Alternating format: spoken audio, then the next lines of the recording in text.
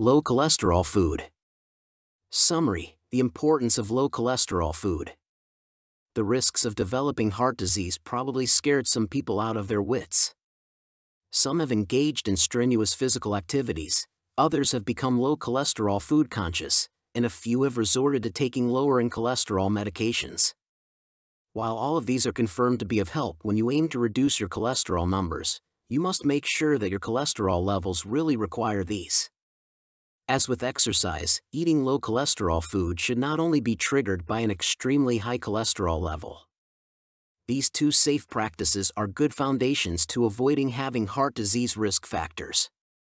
Exercise increases your HDL or good cholesterol, which is essential in mopping away cholesterol buildup on the walls of the blood vessels. A low cholesterol food would mean less saturated fat and low dietary cholesterol content.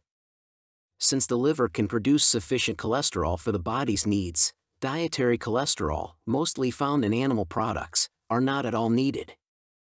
Saturated fats, mostly found in animal products as well, are said to be more harmful when taken in excess than the dietary cholesterol. These kinds of fats make the liver produce 4 times more cholesterol than it normally does.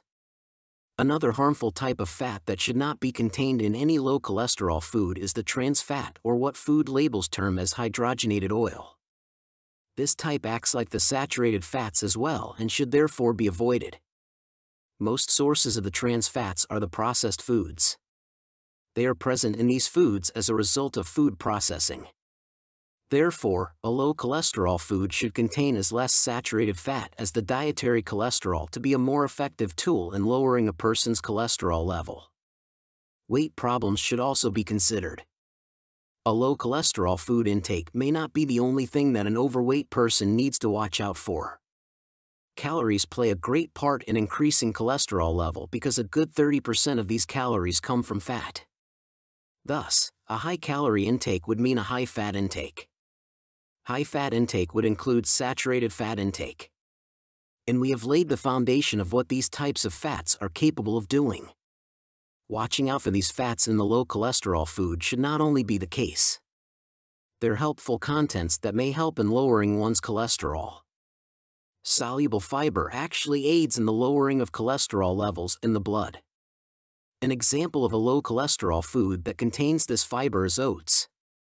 Eating a low cholesterol food is not only the concern of those individuals with high cholesterol levels.